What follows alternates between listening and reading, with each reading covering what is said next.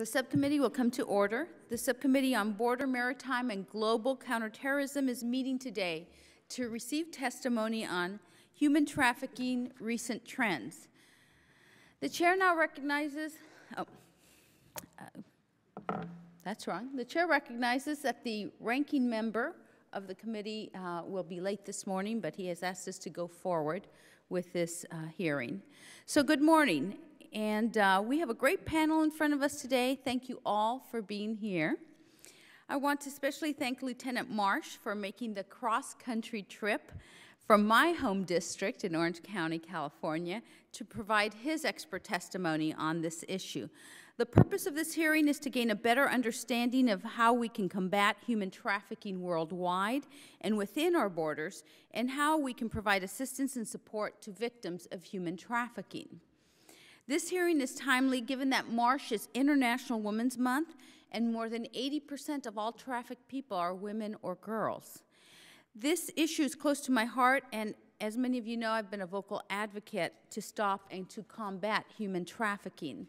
Several years ago, I worked with the Department of Justice and local law enforcement in California to support the creation of an Orange County counter-trafficking task force, which is who Lieutenant Marsh is representing today.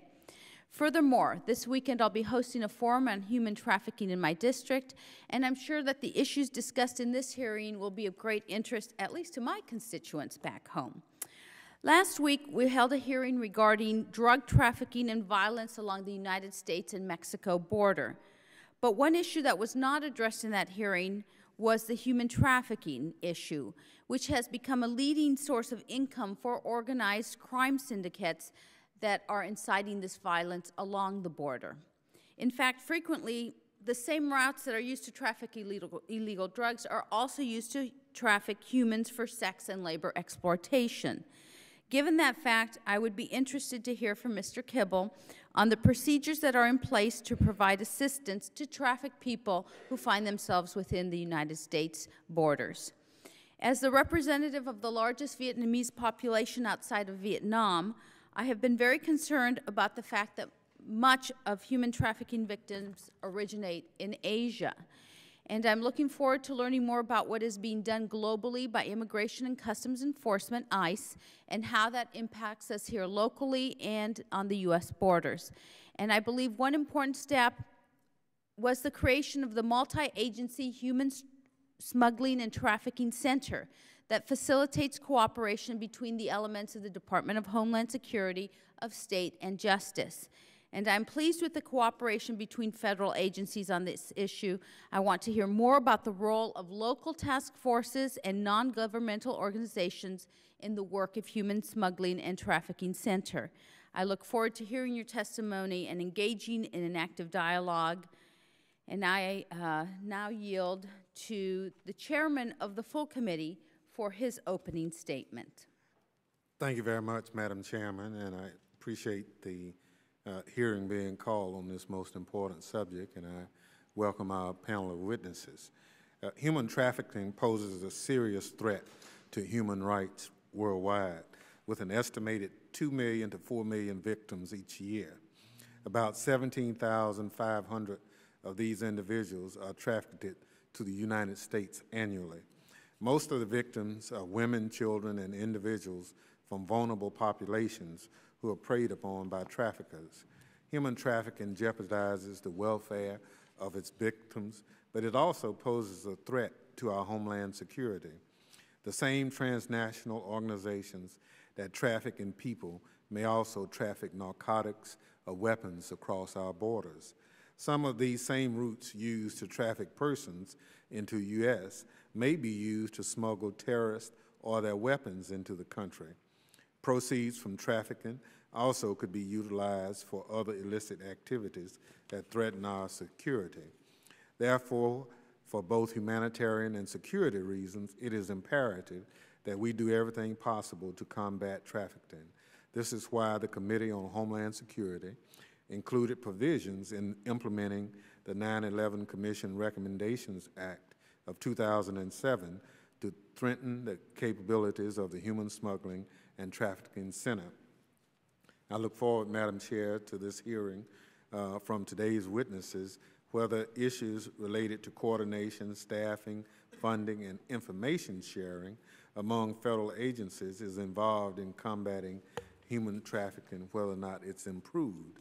I'm also interested to hear what more needs to be done to ensure we are fighting this terrible problem as effectively as possible. The fight against human trafficking is one we must win for the sake of its victims and for America's homeland security. Thank you. I thank the full chairman, and thank you so much for attending our hearing today, Mr. Chairman. I truly, really appreciate it. Other members of the subcommittee are reminded that under the committee rules, opening statements may be submitted for the record. And so I welcome our panel of witnesses. Our first witness, Mr. Kibble, is Deputy Director of U.S. Immigration and Customs Enforcement's Office of Investigations. That's a mouthful. And in that capacity, he serves as the Chief Operating Officer for the largest investigative arm of the Department of Homeland Security. He is also responsible for policy planning, management, and operations aimed at countering transnational, national security, and public safety threats arising from illicit travel, trade, and finance. Mr. Kibble began his federal law enforcement career as a special agent with the United States Customs Service in Los Angeles, California. Welcome again. I think you were before us last week, so we keep you busy. Our second witness, Lieutenant Derek Marsh, has served on the Westminster Police Department for more than 21 years. He became involved with the Orange County Human Trafficking Task Force over 5 years ago while serving as Westminster's Detective Bureau Commander. Lieutenant Marsh is currently co-director of the task force, which works with a variety of public, corporate, and faith-based organizations on projects relating to abolishing human trafficking in the region. And of course, as someone from my own area, thank you so much for being here, Lieutenant. Our third witness, Ms. Anastasia Brown, is the Director of Refugee Programs at the Department of Migration and Refugee Services of the United States Conference of Catholic Bishops. Her responsibilities include supervision of all services to refugees, victims of trafficking, and unaccompanied alien minors resettled through the Catholic network in the United States. Ms. Brown has over 15 years of experience with refugee settlement. Welcome. And without objection, your full written statements will be submitted for the record. And I would ask each of you to summarize those statements. Of course, each of you will get 5 minutes or less. So we'll start with Mr. Kibble. Chairwoman Sanchez, Chairman Thompson, distinguished members of the subcommittee, on behalf of Secretary Napolitano and Acting Assistant Secretary Torres, thank you for the opportunity to discuss ICE's efforts to combat human trafficking. It's an honor to appear before you today to discuss our comprehensive approach in targeting traffickers who exploit men, women, and children, a form of modern-day slavery. ICE has a leadership role in investigating human trafficking crimes and bringing perpetrators of these human rights abuses to justice. ICE uses our cross-border authorities to investigate criminal organizations on multiple fronts, and in doing so, is able to disrupt and dismantle those organizations.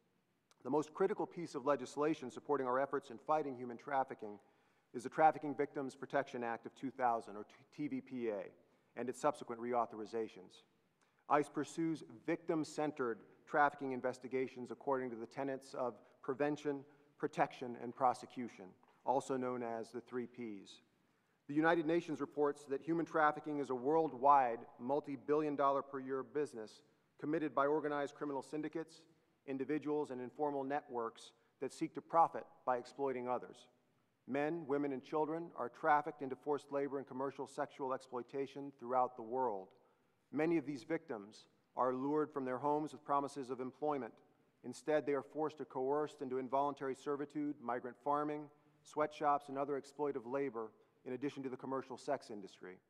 Indeed, trafficking takes on countless and many hidden forms of exploitation in today's society. ICE makes every effort to not only find and rescue victims, but to target and cripple the financial infrastructure that permits human trafficking organizations to thrive. Let me highlight some of ICE's investigative efforts in combating human trafficking. During the last fiscal year, ICE initiated 432 human trafficking investigations, an increase of over 24% from the previous fiscal year. These investigations included 262 cases of alleged sexual exploitation and 170 cases of suspected labor exploitation. During that same period, our efforts resulted in 189 arrests, 126 indictments, and 126 convictions related to human trafficking. In May of 2007, for example, ICE agents in Newark, New Jersey received information that a married couple was forcing young African women to work in hair braiding salons in the Newark area.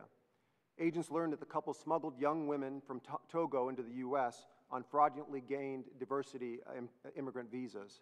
Some of the victims were held for more than 5 years.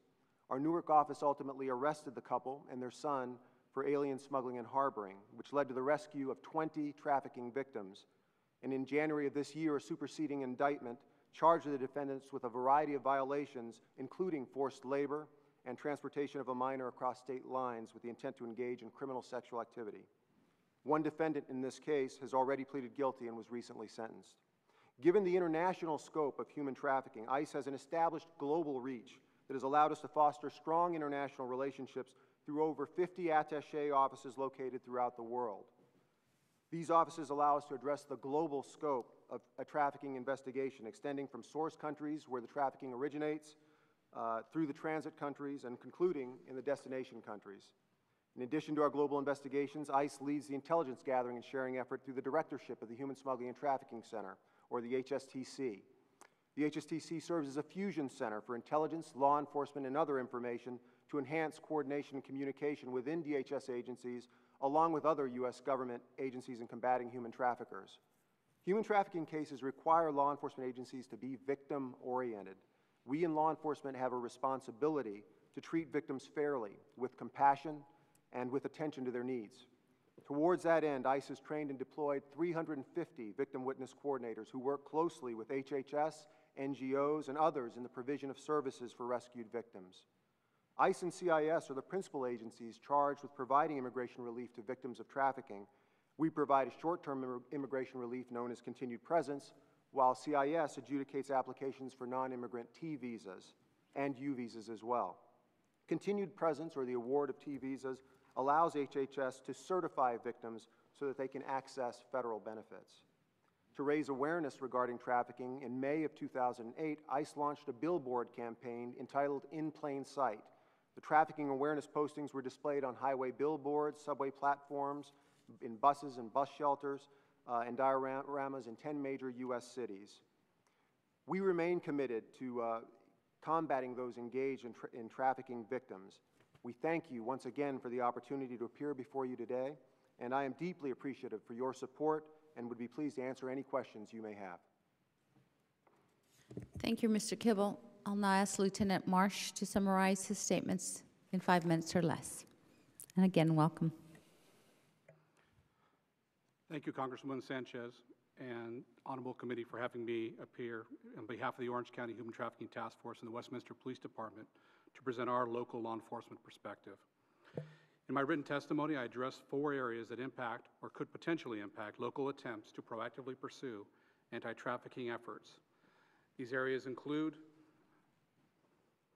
the dialogues and attempts to legalize prostitution. Law enforcement agencies are stretched thin with budget cuts these days. Well-meaning but myopic attempts to benefit from prostitution will prove to be a great detriment and involve state and local governments in the sexual exploitation of adults and minors. Enacting such laws would add to the workload of law enforcement, social services, healthcare agencies, all while potentially creating a government advocacy for an industry associated with criminal enterprises and the sexual exploitation of adults and minors. The second issue I discussed dealt with enacting the federal model for anti-trafficking. Currently, the bifurcated funding stream for federally supporting these task forces can potentially distract from local efforts. Dual funding sources result in dual reporting requirements and open the door for potential duplication of data or complete loss of data. Dual funding sources artificially separate task forces, which are, at their best, interrelated community and law enforcement partnerships developed in their local context to enact the federal anti-trafficking model. A single funding stream model, as afforded in federal earmarks, may provide greater support of the federal model of human trafficking, support the interconnected, locally diverse task forces, and allow for more direct accountability with regards to funds expended and data collected and reported. The third issue I discussed was holding the users and enablers of slavery services accountable. Historically, the users of sexually exploited persons or Johns have not been held criminally accountable to the same level as the pimp or trafficker. For instance, in California, it's a misdemeanor to solicit a prostitute. The situation is made even more complex in that Johns have information about brothels and massage parlors that law enforcement would not normally be aware of without debriefing them for their intelligence. Nonetheless, legal consideration of the John, not as a solicitor, but as a conspirator, appears to be supported in the anti-trafficking human research and best practices. In California law, this would allow for Johns to receive equal punishments to the traffickers themselves. While this discussion is at its infancy, I hope we can develop a unilateral strategy, at least at the state level, to deter, if not eliminate, the demand side of this trafficking equation.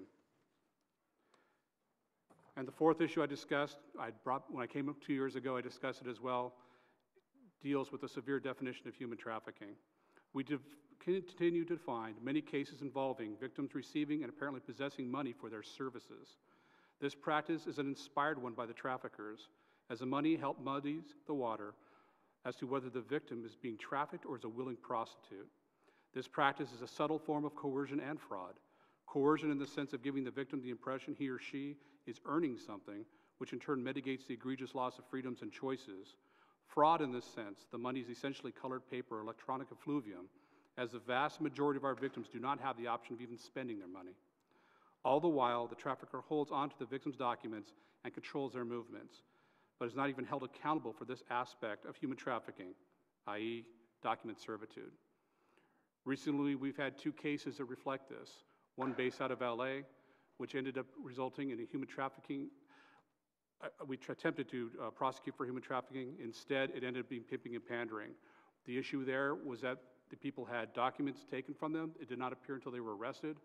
But when, in the end, it was not considered to have jury appeal because of the money that some of the women purportedly had. In the second case was a local case out of Westminster dealing with massage parlors. Women from Singapore were met at the airport, their documents taken. They were given drugs to mitigate their sexual exploitation, as well as being controlled in their movements by the traffickers. This was given some federal prosecution on a human-related, trafficking-related statute. It was not the human trafficking prosecution we had hoped for. In the end, for victims, closure results from any type of trafficking conviction. However, I think the strategy manages to undercut the effective documentation of actual levels of trafficking in the United States, as well as victim identifications and federal certifications.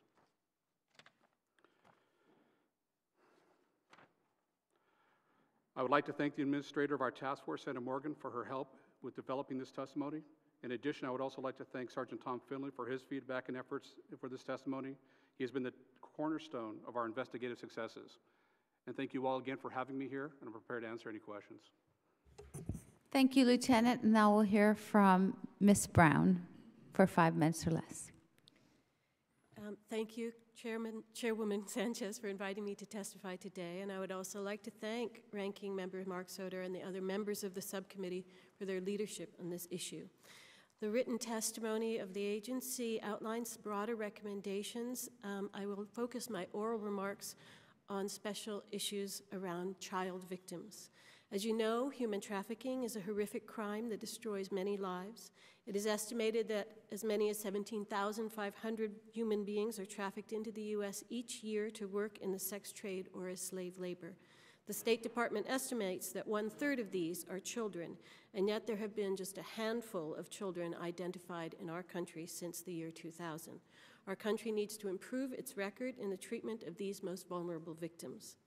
Through a contract with the Department of Health and Human Services, my agency oversees and provides services to trafficking victims throughout the nation. Since April of 2006, we've served 1,272 survivors, of which 691 are female adult victims and 29 are child trafficking victims. Madam Chairwoman, the victims we serve have a high range of physical, emotional, and psychological needs. They have experienced severe trauma, often require long-term mental and physical health care services. Children in particular have been severely emotionally and psychologically damaged from their experiences.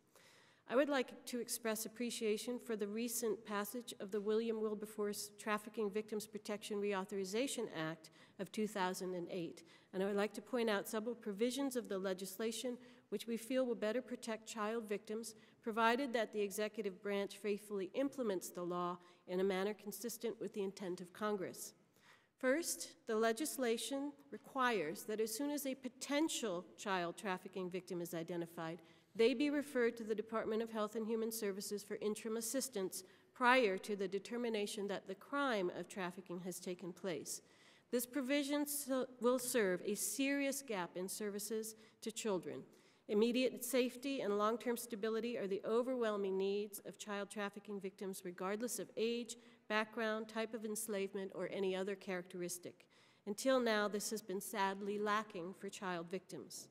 There currently exists a memorandum of understanding between DHS and HHS that requires the support of federal law enforcement before a letter of eligibility for benefits is issued. And we have found that it can take an average of 6 months for DHS to sign off on eligibility decisions for ongoing services.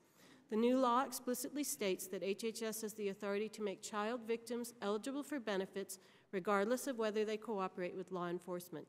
We ask the subcommittee to reaffirm this point with DHS so that children receive immediate assistance. The key to accessing these interim benefits, of course, depends upon the identification of possible victims and referral to HHS. The law requires that DHS conduct screenings of children from contiguous countries, predominantly from Mexico, to ascertain whether they are possibly trafficking victims. We strongly believe that DHS should enlist child welfare experts to make that determination. Children who have been trafficked are highly unlikely to be willing to speak with law enforcement about their experiences. In fact, they often withdraw in the face of such authority. We recommend that non-governmental organizations partner with DHS to carry out these screenings. We are pleased that Section 235E of the new law requires DHS to provide specialized training for federal law enforcement personnel on identifying victims and referring them for services. In October of 2006, I accompanied members of the Bishops' Committee of Migration to our southwestern border and northern Mexico. And during this trip, the bishops found that there is a high risk that child trafficking victims might be returned to their home country without effective screening. We encourage the subcommittee to require DHS to outline how they intend to comply with this requirement and to include recommendations from NGOs in the creation of these trainings. Additional recommendations from our written testimony include that the committee should use its oversight to ensure functions that DHS transfer the custody of potential child victims to Department of Homeland and Human Services within 48 hours of apprehension, that DHS not delay the process by which HHS makes these determinations about eligibility of trafficking victims, that DHS provide assistance to Health and Human Services in their new responsibility relating to unaccompanied alien children's access to special immigrant juvenile status. We had also recommended longer service periods for victims of trafficking, better coordination among federal agencies, that the federal government should provide more education and guidance to federal, state, and local law enforcement agencies, and that more funding should be available to victims. In conclusion, the federal government has made great strides in addressing human trafficking since the year 2000, but much more needs to be done. Working together, the U.S. Conference of Catholic Bishops strongly believe that we can drastically reduce, if not eliminate, this horrific crime against humanity, and we look forward to working with you and all members of Congress until this goal is achieved. Thank you for this opportunity, and we'll be happy to answer any questions. Thank you, Ms. Brown. And in conjunction with the rules of the committee, each of our members will have 5 minutes to ask a series of questions. I will begin by asking my questions of the panel. Mr. Kibble, how important is it that states or localities enact anti-trafficking legislation? Does the lack of such legislation in some localities affect any investigative efforts that you have? And how do you think that the federal government should get states and local agencies? What types of incentives could we give them in order for them to take a look at this issue? Chairwoman Sanchez, of course, those decisions are for state and local governments, but certainly ICE would welcome any tools, any actions that leverage more resources to bear on this critical problem. The partnerships in approaching this particular threat of human trafficking rely heavily on our first responders and including NGOs, including public safety personnel, and any emphasis, legislation, or tools that would help to leverage and concentrate those resources on human trafficking and get us to collaborate more aggressively would be welcomed. With respect to incentives, I think it's just, my sense is that we tend to be more effective the more we can co-locate. So any tools that allow us to bring people together, I mean, for example, reimbursable positions. We have, for example, a model of the Human Trafficking Task Force down in South Florida, where Homestead Police Department is the grantee, but we've got within that task force co-located full-time 15 ICE agents that are also augmented by representatives from Health and Human Services, from the Diplomatic Security Service, from several state and local agencies.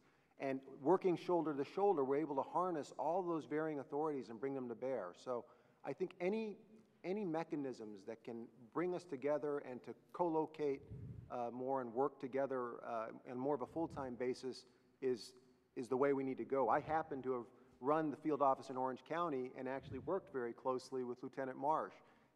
He exercised heroic leadership in trying to marshal people together to try to focus on this crime. And yet, that was always a challenge. I think he would concur in terms of trying to get the folks together and get us shoulder to shoulder focusing on the particular issue. With so many other issues that local enforcement have to do, I mean, get the bad criminals, and with all the scarce resources, especially right now, and the new issues after 9/11 of worrying about people who want to hurt us in a terrorist sort of situation. Do you see a large knowledge base in local governments with respect to trafficking, or is it so far down on the list that it's, you know, they're not even in any sense focusing on it? Is it more located on the western coast where people may be coming in from other countries more frequently? What do you see as the knowledge base at the local level? And do we have to do an outreach to local agencies to make them understand this may be happening right in their own backyard? Absolutely, Chairwoman Sanchez. So first off, there are varying levels of a knowledge base depending on where you are.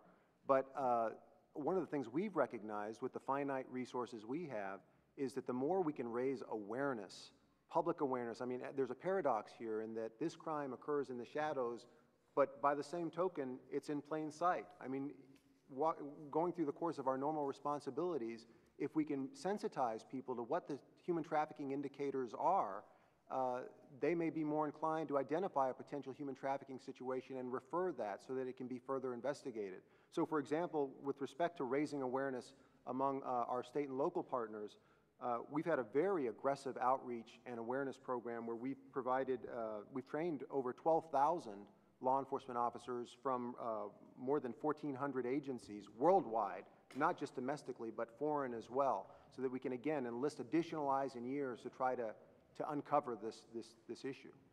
And Lieutenant Marsh, can you describe the relationship that Orange County Human Trafficking Task Force has with Immigration and Customs Enforcement or the other federal agencies engaged in combating trafficking? Do you have contact with the Human Smuggling and Trafficking Center? And how can that relationship between the federal agencies and the local agencies be better enhanced? Well, Congressman Sanchez, like Mr. Kibble mentioned, we've been working closely with ICE since the inception of the task force and enjoy a very good relationship with them. They've gone with us on surveillances. They've gone with us during our arrests. It's been a very positive relationship from day one. And as being the federal component to our task force, it also helps with regards to federal prosecutions and preparing the proper documentation, et cetera. We also work closely with the FBI, the Department of Labor, to include them in our efforts, investigatively speaking, to make sure we have the most robust cases we can present. Could it be better? Sure. I think that when you have people in the same room, I think that's probably the ideal situation. What Mr. Kibble referred to in Southern Florida is a model I think that's worked for us with gang enforcement, worked with us for domestic violence, and would also work for us with human trafficking. I think from a federal level, because of the mandate for those agencies, becomes more simple for those agencies to commit people to it. From the local level, like you alluded to earlier, it becomes difficult to get people to get assigned from local police departments to human trafficking because of local agendas. Human trafficking being both hidden and in plain sight doesn't cross the radar of a lot of chiefs of police and local politicians. And as such, it's hard to get dedicated full-time personnel committed to those particular efforts. We try, we do the best we can, but I think that raising of awareness you were speaking of earlier is critical to getting these task forces that are actually all sitting in the same room, enforcement, NGO support, social services, even judicial branches, so everyone's on the same page as far as what we have to do to make it a success. Ms. Brown, let me ask you a question before I pass the baton over to our chairman here. I have a lot of people saying, you know, we've got a lot of problems. We're going to get attackers, terrorists, people who want to bomb us. Why are we spending our time trying to stop this trafficking into our nation? What would be your answer to that? And secondly, in your testimony, you said that you thought as many as 17,500 people are probably trafficked into the U.S.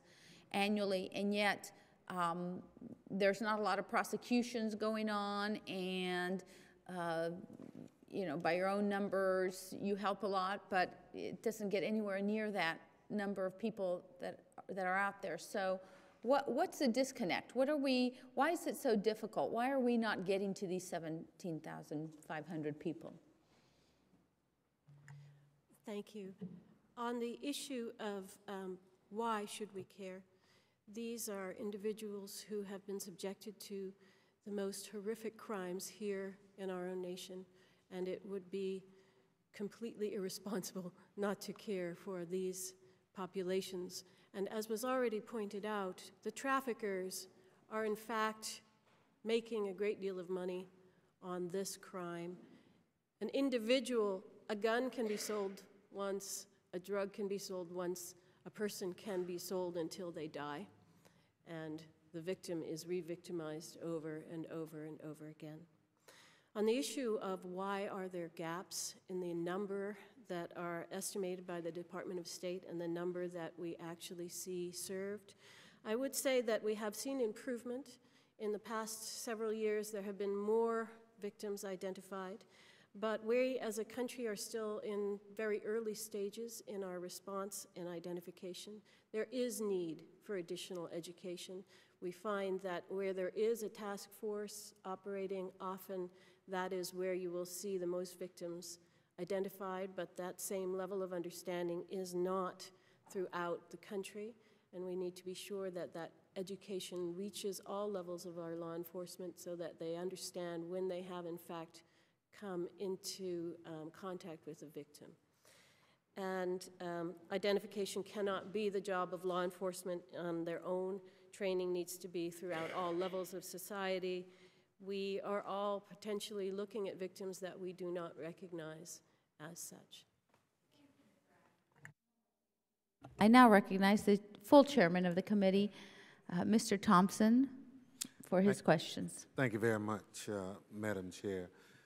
Ms. Brown, you made reference in your testimony, your concern about children, and you further talked about the fact that in many times children were returned back without any hearing or whatever. Can you elaborate a little bit on that for me?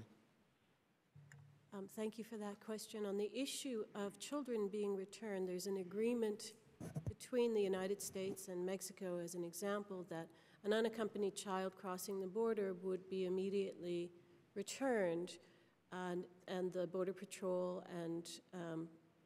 and our Department of Homeland Security has tried to protect the children until such time as the return. But unfortunately, there hasn't been a screening for that child to, in fact, ascertain whether they are a victim of human trafficking. The Border Patrol and our federal authorities are very concerned on the issue of the smuggler and are concentrating their efforts, rightly so, on protecting victims who are being smuggled, yet the actual victim themselves was not receiving a great deal of screening, in fact, no screening for these children coming across from Mexico. Yet Mexico is one of the highest countries that we see victims served through our trafficking program for adults. Okay. Mr. Kibble, you've heard Ms. Brown's concern. Has the department shared similar concerns about children in this, who are caught in this human trafficking web? Sir, I can't speak to CBP and the Border Patrol, but I can tell you within ICE, it has certainly been an issue of concern for us, to the point where, as I had mentioned during my statement, we've continued to expand training for our victim witness coordinators so that when we encounter victims of all types, but in particular children as well, during the course of an investigation, we have agents that have been specifically trained to focus on taking care of those victims' needs. We've actually we're in the process of bringing on 2 full-time staff at headquarters that specialize in dealing with child victims. So we continue to build that capacity, having gone from 300 victim witness coordinators a year or so ago up to 350, and continue to build that program so that it's actually to our benefit from the standpoint of prosecution, because the better we can take care of the victims and stabilize that situation, the more successful we will be ultimately in dismantling the human trafficking networks. So it only makes sense. I mean, not just from the standpoint of the human factor in terms of taking care of that child, taking care of that adult that has been victimized, but also to build the case. Lieutenant Marsh, one of the hallmarks of this committee is we've tried to make the whole process of Homeland Security seamless, so federal, state, and locals can share information and resources and what have you. With respect to the human smuggling issue, are you satisfied with the level of cooperation involved in this? Do you see some areas that could improve to make your job, as well as the whole effort to combat this issue, more successful? I'd just like to hear from you. Thank you, sir, for the question. We don't deal a lot with human smuggling. That's usually the province of ICE and other federal agencies, predominantly ICE.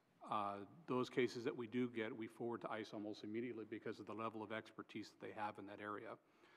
We find that our information exchange back and forth is high, and we're very satisfied with it. Could we get more? I'd love to be able to sit down at the ICE computers and find out what's going on, but there are obviously problems with that overall. However, the information we do need to follow through with prosecutions and identify victims and to provide services is more than sufficient at this time. Will the chairman yield just for a clarification? Go ahead. You said you didn't deal with human smuggling, that ICE did that. So are you saying that once these people are smuggled into the country and they're actually in your neighborhood, that what you deal with is the actual, how they're being used and how you find them? I mean, I'm trying to see what the delineation was between what you left in Mr. Kibble's court and what you really take on. Well, we will take on any crime that occurs against a person who's being exploited. I don't want to say that we're not involved with it, but I would say if you're looking for primary responsibility in a case of smuggling, we would defer to ICE on that level. So if you found a hot house in Westminster, let's say, or Garden Grove, where there were people just in transit to be smuggled, you know, where they had paid a coyote, let's say, and they'd come across the states and now they were sitting in a home waiting to be dispersed in Nebraska or wherever the jobs supposedly were, you would just call ICE on that. But if you found, what if you found people who were there who were going to be dispersed for the sex trade? Would you also call ICE, or would you when do you call ICE and when don't you? What if you find the sex trade actually happening right there in Westminster? I mean, the actual actions of using women, for example. I understand what you're saying, Congressman. I think that I've made a distinction that really doesn't exist in our world, and it's hard for me to, it's like separating Solomon's baby. We team so closely with ICE when it comes to investigations. We participate all the way, whether it's smuggling or human trafficking. When we do human trafficking investigations, ICE is with us on surveillances. They're with us when we go in and serve search warrants. They're with us during the course of the follow-up investigation as well. If it's human smuggling, we approach it the same way. Human smuggling and human trafficking usually aren't determined until later on in the investigation. It all looks the same on the face value. And because of that, that's why we team with the federal agencies to make sure that we're covering all of our bases efficiently, as well as with our NGOs to supply support for those victims. Because we have to assume the worst case scenario that there is human trafficking going on. And if it turns out to be something different, so be it. But again, having what Mr. Kibble mentioned, having that safety and security provided by the social service providers, by our NGOs, is critical to getting the actual information regarding the criminal organizations that do smuggling and do perpetuate human trafficking as well. Thank you, Lieutenant. Thank you, Mr. Thompson, for yielding. Thank you. Ms. Brown, as an NGO involved in the process, are you duty-bound to keep private some of the information you pick up from some of the victims, or is there a thin line between what you pick up and what you share with authorities? Client confidentiality is, of course, extremely important. However, in our contract, which is a federal contract, certain information is collected, but with removing specific identification of the individual. The individual victim, but you can share information on the smuggler. Yes, in our work, we would be working with the victim already identified. However, on the local level, they would be working very closely with law enforcement to be sure that the victim is served, but also that the prosecution goes forward. Mr. Kibble. Sir, if I could just expand on that. On a routine basis, we get referrals from the NGOs on human trafficking matters. The most prominent being the case I know that's been discussed before this subcommittee in the past, the Corredo family, where we uncovered roughly 60+ victims, and then the NGO that we had partnered with also identified 25 additional, and we continued to build the investigation and get services to the victims. But they're a critical source of information for us to initiate our human trafficking investigations, to the point where we've, as part of our awareness and our outreach, we've trained almost 28,000 people from roughly it's about 1,200 NGO organizations, again globally, so that we can try to demonstrate, how we can partner with them to solve this problem. And I even from my days in Orange County, we had such a close partnership with representatives from the NGO in terms of trying to do what's right for the victim, because it's got to always be centered on the victim, but also to further the investigation so we could put away the bad guys. Thank you, Madam Chair. Thank the Chair. I'll now recognize the gentleman from Laredo, Mr. Cuellar, for 5 minutes. Thank you, Madam Chair. Thank you for having this meeting, and certainly also want to thank the witnesses for being here. Mr. Kibble, let me ask you this question. ICE Office of Investigations has a wide array of responsibilities, and I want to follow up what the chairman said a few minutes ago. You have investigating immigration violations, you have smuggling of narcotics, weapons, people, financial crimes, cyber crimes. Where does human trafficking fit in this priority if you had to somehow fit it on a 1 to 10? And I understand there's competing interest. I know there's limitation of resources, but on a 1 to 10, where does it fall? 1 being the most important one. And keep in mind armas cruzadas and other things that you mentioned. It's a tough question, Congressman.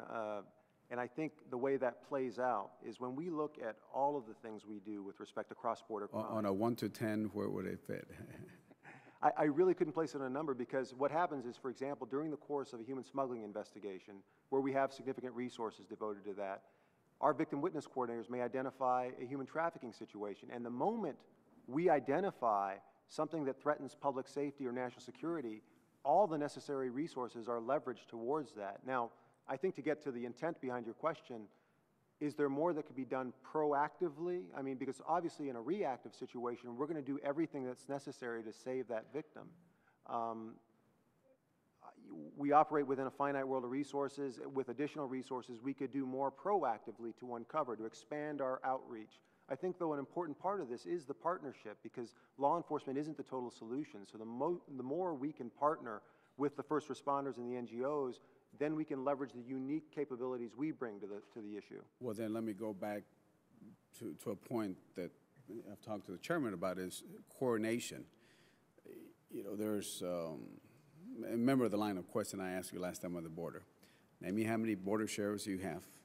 Name me how many police departments you have. Name me the number of states that have their different plans. On human trafficking, as an example, you had the State Department, you have the Department of Justice. How do you coordinate this? Well, let me ask you, is there a comprehensive plan out there that coordinates everybody together?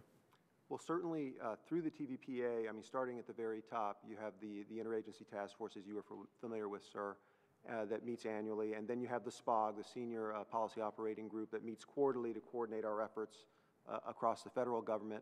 And then I think one of the best mechanisms are the DOJ-funded human trafficking task forces, 42 of them now.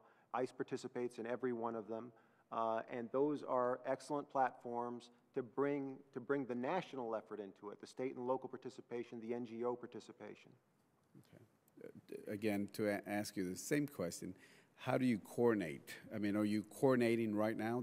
For example, one of the questions you answered a while ago, you said, I don't know about the Border Patrol, so that assumed that you're not coordinating in a specific way with different agencies, state, federal, and local. No, sir, I only meant by that comment, I'm just not familiar with their protocols in terms of handling when they encounter child victims. That's the only point. But if you're coordinating, you would know what every agency or even the local folks would know. For example, if you ask Lieutenant Marsh, if you have this type of situation, does he have a protocol to know who to call, or just say, call ICE?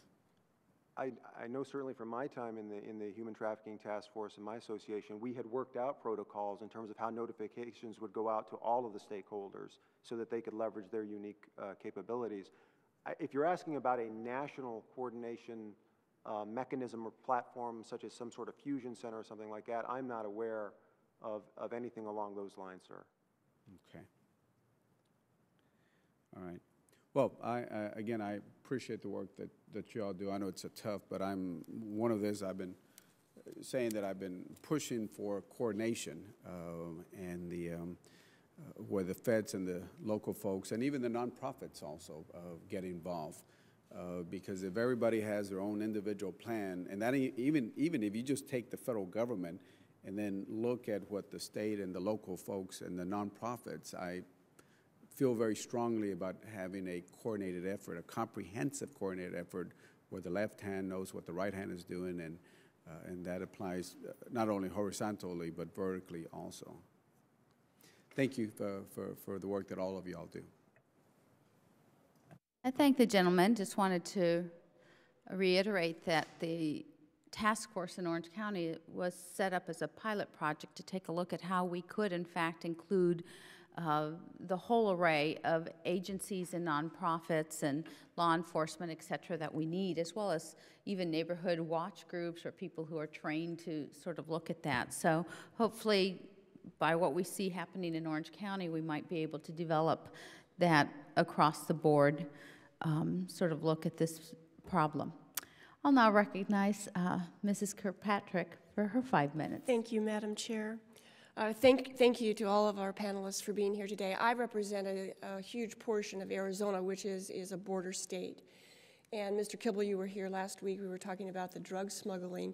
You know, there's three components of that: the money laundering, you know, the drug smuggling, and then the arms smuggling across the border. And now you're here today to talk about human trafficking. Do you think the same organizations that are involved in the drug trade, those cartels in Mexico, are the same ones that are doing the human trafficking? Do you see a connection there? Congresswoman, from the standpoint that the drug cartels control access corridors into the U.S., they, of course, they influence all of those illicit flows: guns, money, drugs, and people. What we have seen are, as was referenced earlier during the hearing, some of the same routes. Some of the same human smuggling organizations may be used to introduce trafficking victims into the U.S., and that can play out in several different ways. In some instances, people may voluntarily contract with a human smuggling organization to come into the U.S. to find work, and then discover that they've unwittingly placed themselves in a human trafficking situation that now involves force, fraud, or coercion. So from that standpoint, we do see some crossover. I mean, it's one of the advantages, I think, to having the broad portfolio that we do, because we're not just focused on one particular commodity. We look at the full spectrum of what we may find with respect to an organization and try to attack every aspect of it. It makes particular, again, I can't emphasize enough how important it is to be victim-centered and really focus on the victim. And it's why we have taken that so seriously and expanded our Victim Witness Coordinator program, because I would hate to hear that we had approached a human smuggling investigation, and because we hadn't thought about some of the other human trafficking indicators, we, in essence, wound up re-victimizing someone that had been submitted to force, fraud, or coercion. So we take it so seriously and really are trying to look at all aspects of cross-border crime that may be involved.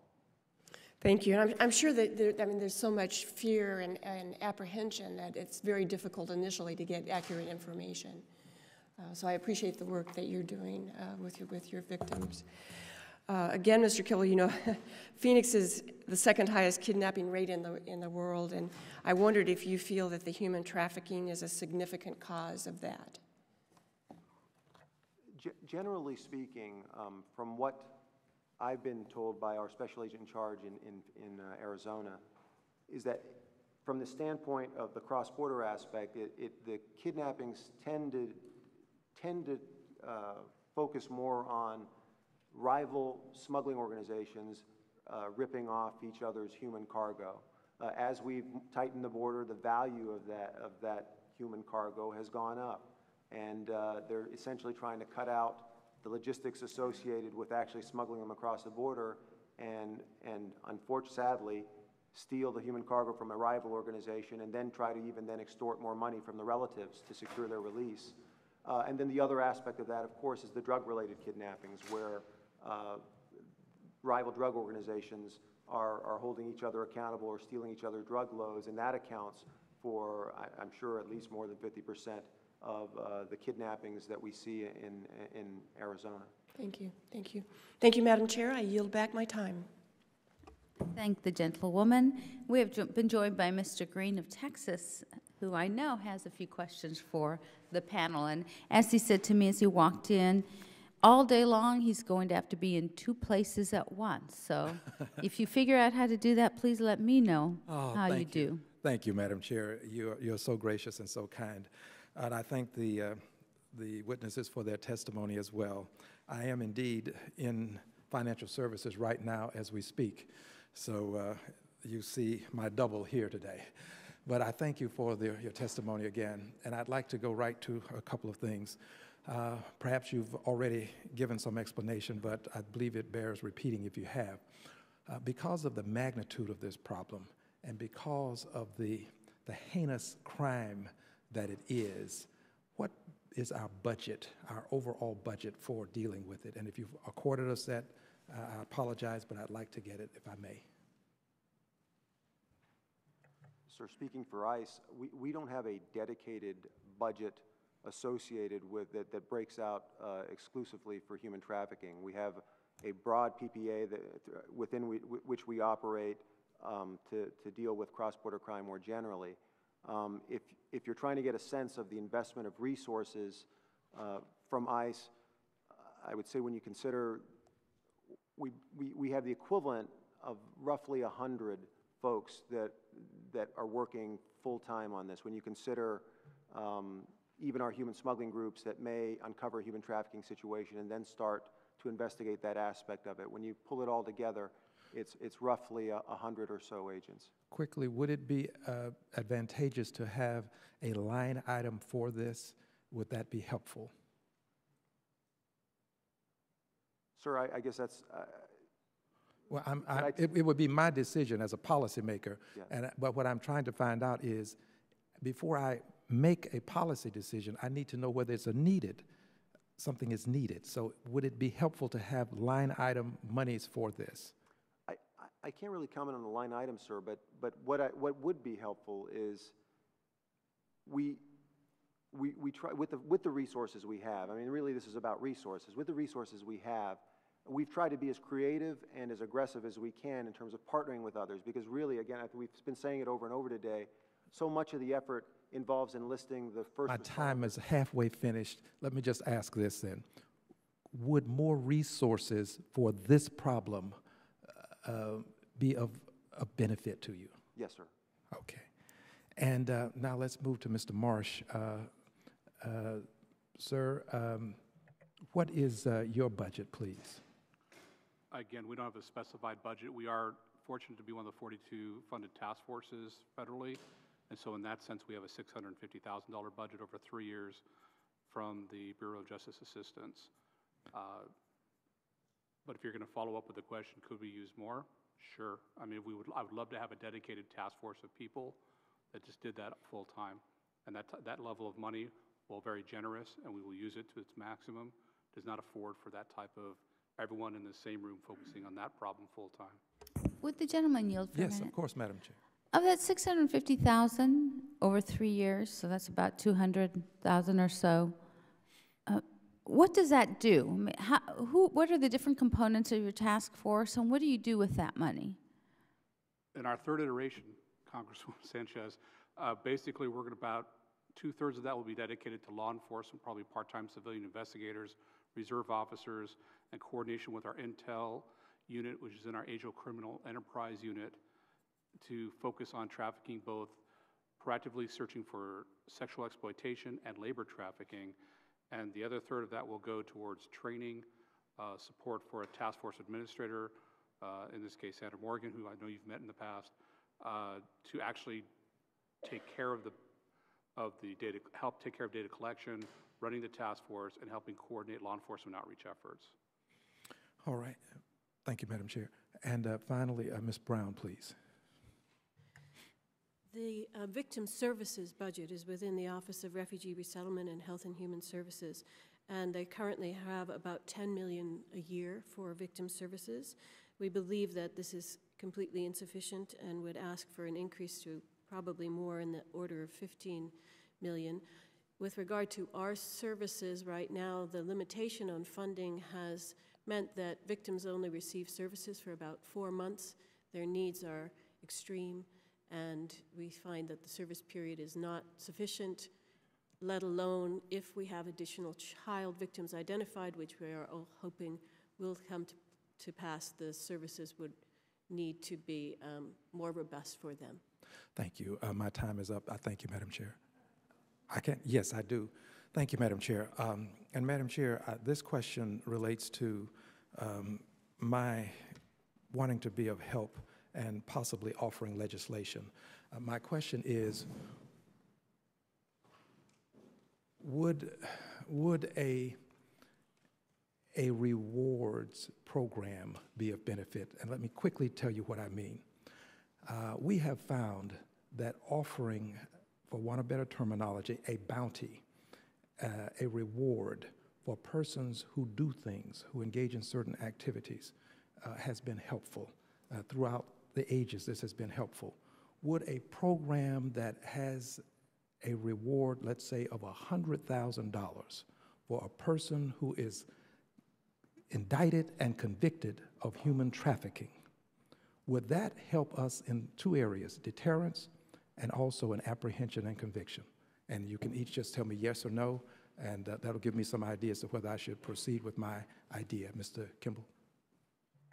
Yes, sir. Based on our experience across other programs where that's been effective, yes, sir.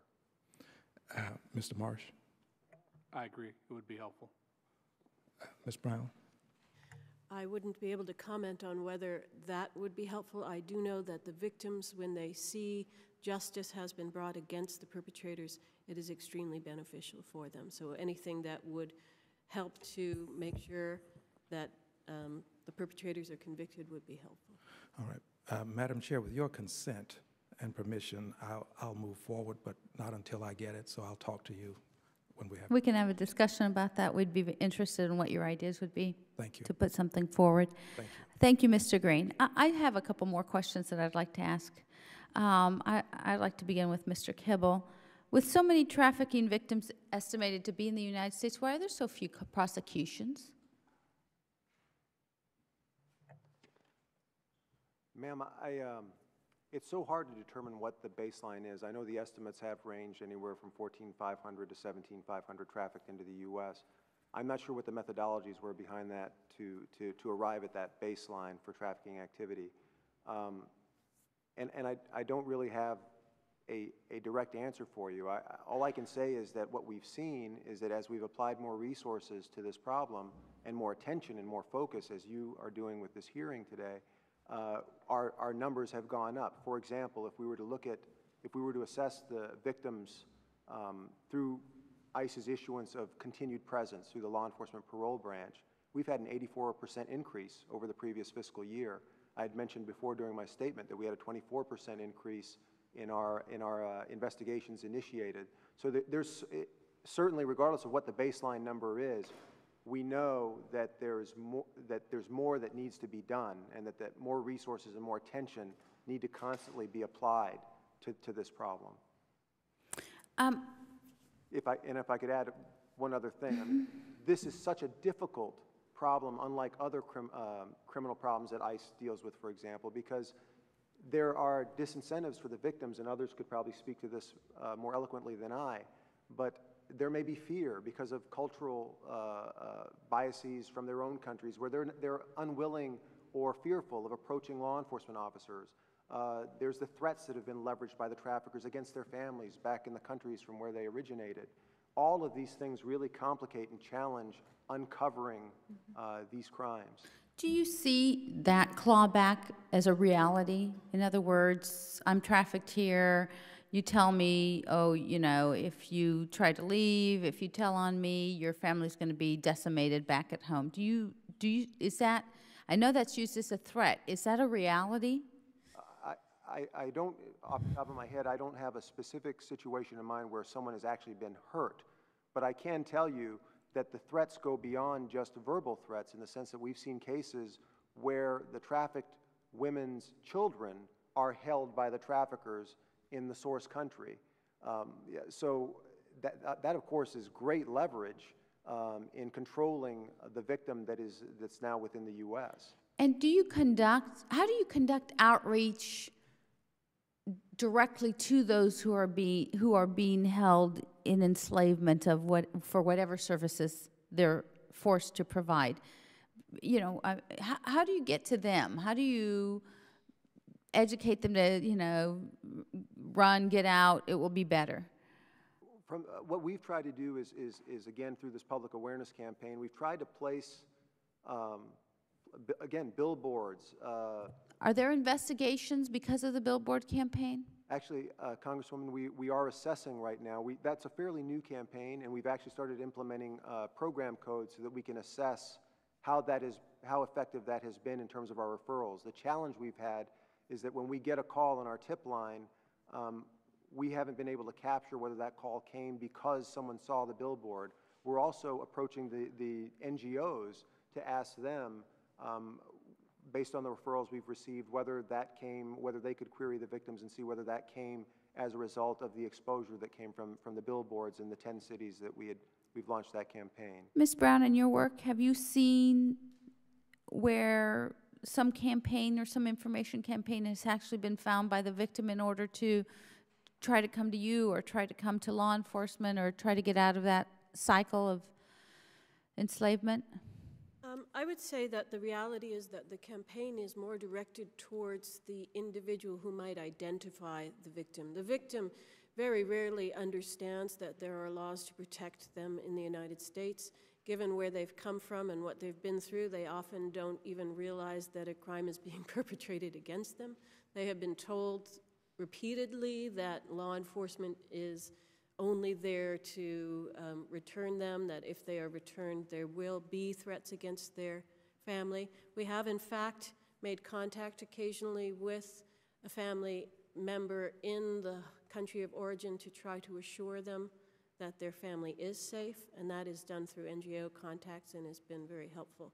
But the victim often also is a woman whose child is being held against them in the country they came from or here in the United States. The trafficker has removed the child from the victim here or has stated that their child will be victimized as well. So the terrible irony of it is that the victim very rarely understands the laws there to protect them or that they can in fact come forward. The campaigns should be and are more targeted toward the individual who might come into contact with them. Lieutenant Marsh, do you have anything to add to that, or is that your understanding of what you've seen over the years? Our efforts from our task force's experience have been more focused towards community awareness and reporting to the national hotline manned by the Polaris Project. We've been very successful with tips on that level. We work every single one we have. But I would also say from a victim perspective, I've yet to have one victim say they heard of anything like that. Between their physical isolation, their cultural isolation, their language isolation, and the reality is that because they're being so victimized so repeatedly, they're in almost like a post-traumatic stress disorder mentality. They're in survival mode. And even when we try to help them, sometimes it doesn't work because all they want to do is get the heck out and go back. And so it's very frustrating from a service perspective to help them because they are the key to our cases in many instances. And if they don't cooperate, whether it's because they don't want to cooperate or because they're just not mentally in that frame of mind to cooperate, our cases suffer as a result. Mr. Kibble, I know that you have a comment, but I also want to follow up on what happens to this person who's a victim, and how are they churned by the process in the sense that, or do they get to stay in the U.S.? Are they sent back? What would be the typical type of situation for someone who would be in that situation and would testify against somebody here in the United States? Sure. Chairwoman Sanchez, there are a number of mechanisms that are available to them. ICE generally relies on an interim immigration relief through the continued presence issued by our law enforcement parole branch. That gives them up to a year of time of status and also documents so that they can find employment. There's also the T visa and the U visas that are adjudicated by CIS that afford them 4 years and also the opportunity to ultimately convert to lawful permanent resident status as well. To go back to just one other thing I wanted to add, during a couple of investigations, we've identified a particular vulnerable area in Mexico where we've made plans to actually, in collaboration with others, to go to those communities to sensitize them to how they could be subject to exploitation. And I think that's a model that we're going to adopt more and more, particularly with our reach, with our international presence around the world, so that as we identify patterns where particular communities are being exploited or lured into trafficking situations, we can try to assist with prevention in sensitizing them to those risks. That was my next question. What are you doing in the countries of origin to stop this? What's the type of cooperation you're getting from these foreign governments? Because, when I think about Vietnam, I mean, most people would say the Vietnam government is in cahoots with trafficking some of these people to other countries. Ma'am, I don't have the specifics by country, but generally from what I've been told by our Office of International Affairs, and based on the types of investigations we've mounted, we've generally gotten good support in terms of exploiting. Obviously, we seek to dismantle the entire scheme, the entire network, and we have received support from the countries in which we are in addressing in addressing the part of the conspiracy that's based in that particular country. But I couldn't speak to particular countries, and I'm quite sure that that level of support will vary from place to place. You talked about the importance of confiscating traffickers' assets, sometimes to compensate victims or to deter other traffickers. How often does that happen? The amounts generally range, well, let me say this. We're always looking at the financial component of every investigation we approach, and that includes human trafficking. So, for example, as we identify assets associated with a human trafficking organization, we will take our asset identification and removal groups and have them focus on that financial infrastructure so that we can try to deprive them of those assets. If you were to look at the numbers, that tends to range somewhere around anywhere from 1 to 3 million during the course of any given fiscal year, just to give you an idea of the activity, the level of activity. My last question, and first I'll give Mrs. Kirkpatrick a chance to ask if you have any other questions to ask of the panel. Thank you, Madam Chair. I do. I just saw a documentary about human trafficking, and one of the video clips was of a 5-year-old, looked like she was about 5 years old, being sold by her mother. So I think that to really, we need to go to these vulnerable places and educate them on that, because it's being done for economic reasons. And later, the little girl was found in a house of prostitution. They were rounding up these little girls, 12, 13-year-olds, taking care of 5, 6, 7, 8-year-olds. And again, I thank you for your good work. We last week looked at the good cooperation that the ICE has with Mexico in terms of fighting the drug cartels. Do you see that same level of cooperation with fighting human trafficking? Indeed, we do. Through the Global Trafficking in Persons program, we actually have vetted units, vetted partners that we can work with to pursue the investigation within Mexico as well. So that's a combination of joint operational collaboration, but also capacity building, where we're providing a lot of best practices and training and so on to build up their ability to focus on the problem. Thank you. I yield back my time, Madam Chair. Thank you very much. I thank the gentlewoman from Arizona. To the panel, what can we do to make your job easier? What do you need from us? Is there anything we should do to change the law? Any resources we should put in? Any particular area we should be taking a look at? And I'll start with Ms. Brown.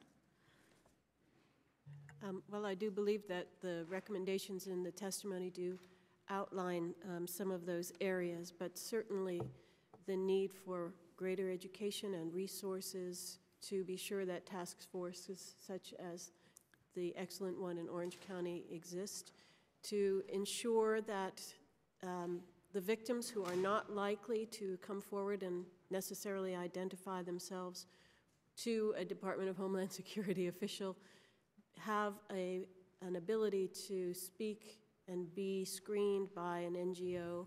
I'm speaking specifically with regard to the children at the border who may in fact be a victim of trafficking but will not ever say such a thing to the Customs and Border Patrol agent who intercepted them. And again, additional funding for victim services and compensation for the victim during this process to ensure that, in fact, the prosecution does have a good witness. Thank you, Ms. Brown. Lieutenant Marsh. Thank you, Congresswoman Sanchez.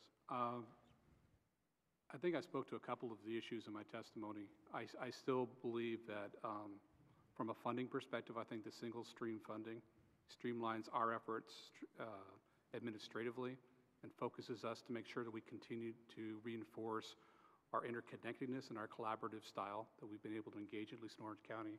And the task force I've spoken with has the same issues regarding that. I would also say that when it comes to I keep harping on the severe definition of trafficking, and the law's gone a long way to minimize that, and I appreciate it. I just think some of the prosecution perspectives lag a little bit behind the TVPA, and I think the issue of money, when it comes to the traffickers paying a pittance or just a little bit to offset and to muddy the waters could potentially be explicitly mentioned in the law to say that it's not an issue, that you can't pay a slave to be a slave. That might help out as far as perspectives go when it comes to building cases and doing prosecutions. And finally, if we're going to have task forces that sit around the same area, and I don't mean sit around, but are able to collaborate, look face to face, especially from a law enforcement perspective, it's an expensive proposition. And if we were to have greater funding to create such a task force, it not only allows to pay for people full-time to participate from the local level, but also sends a message from the federal level to the local level that it's an issue of high priority, that if you can have a continued commitment over 3 years like our federally funded task forces have, but allow for that type of law enforcement collaboration from the federal, state, and local levels, which would include state and federal prosecutors, I think that would send a message across the board about the level of importance. And as Mr. Kibble mentioned earlier, the more resources you put into it, the more victims and the more cases you're going to get. And that's just the bottom line of that. Mr. Kimball. And I would just add that anything that can be done to increase awareness, because I think of the case of the slavery case in Irvine, where it was the only reason it was uncovered, a 12-year-old girl that was enslaved in a very upscale neighborhood in Irvine. The only reason it was uncovered because of an alert neighbor that noticed that the kid was never sent to school and wasn't allowed to, and never played outside. It's the more we can get the general public, and again the folks that would come in that would potentially encounter these folks, that ask a few additional questions when someone comes to a doctor's office or wherever the situation may be, the more we will uncover these situations. Because again, from the standpoint of law enforcement, because of the very reasons that have been discussed today, there's not the same willingness on the part of the victim to come to law enforcement, because in their own countries they may be victimized in some instances by law enforcement. So it's really broadening that awareness to the general public. Thank you, Mr. Kibble. Well, I thank the witnesses for their valuable testimony and, of course, the members for their questions. And the members of the subcommittee may have additional questions for the witnesses, and we would ask you that you respond quickly in writing to those questions. Hearing no further business, the subcommittee stands adjourned.